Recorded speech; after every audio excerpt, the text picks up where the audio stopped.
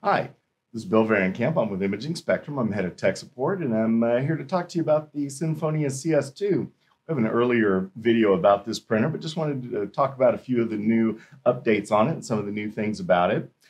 First of all, the CS2 is the smallest die-sub printer currently that does 4x6, 5x7, and 6x8 sizes. It's about 22 pounds, and it obviously will fit nicely into a kiosk. It's easy to transport. It's only about 22 pounds, so not too bad there. Like I mentioned earlier, it does do 4x6, 5x7, and 6x8. And of course, with that 4x6, it can cut two 2x6 strips. So if you're doing photo booths, obviously that's a big plus for it. A couple of things about the printer. If you are going to be doing 5x7, just to let you know, the printer does not come with the 5x7 spacers. You need to do 5x7. So if you are going to order 5x7, make sure you do ask for the spacers. And they're $25 a piece, so $50 for the pair to get the spacers. And they're only needed if you're doing 5x7, by the way. Okay. So the rest of the part of this is you have the two different spools here, and these what hold the paper. And I do have one paper already loaded on here, and it's pretty simple to load because it only goes on one way. There's a little notch here on the blue that matches the paper. So again, it only goes on one way. So that's nice.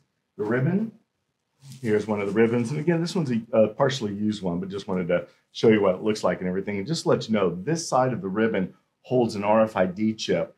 And this is where it keeps up with how many photos are left on the ribbon. So as you print it, -1, -1, -1. All of them come, two of them in a box.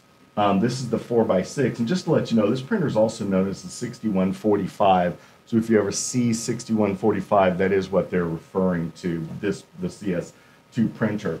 The paper does come in a box like this, and there's two of them in the box usually.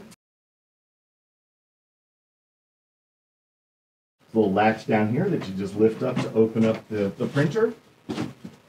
Another latch on the top here to open up the top, okay? And again, it's very easy to load because it is specifically on like the blue side here, the gray side over here. So again, it's real easy to know which side goes in first. And you do want to make sure the paper goes above the little wheels down here. When you push it forward, the paper, you will get this paper set light that comes on, letting you know the paper's far enough in. When you get that light, stop pushing the paper. You don't want to push it too far. And then when you put the top down, then you can also put the catch tray back on, put the shard tray back on. Now it's time for the ribbon. And again, the ribbon only goes in one way. There's a little sticker on the bottom here that shows where the pink side goes in. And we're going to put that in first. It is spring loaded, so just push it in, then put it on the other side. And then the top one the same way, it's spring loaded. Can't miss putting it in, so it's real simple. Okay, and then once you get it loaded, and you close the front door. So anyway, it's going to spit out the alignment sheets. And the alignment sheets are all die-sub printers spit out alignment sheets for two reasons. First of all, it gets rid of the fingerprints that's on the paper. It also gets the paper aligned inside the printer. And there's always about 20 or 30 extra sheets of paper on a roll of paper. And the reason being is every time you transport your printer, you need to take the paper ribbon out. So when you load it again, it'll always do these alignment sheets. So just to let you know why it always does that. And that's important for the protection of your printer. Okay, so there we go. So it spit out the alignment sheets. Only the green power light is on. And the printer's all ready to go. And it does do that alignment sheets with the 4x6, 5x7, and 6x8 paper.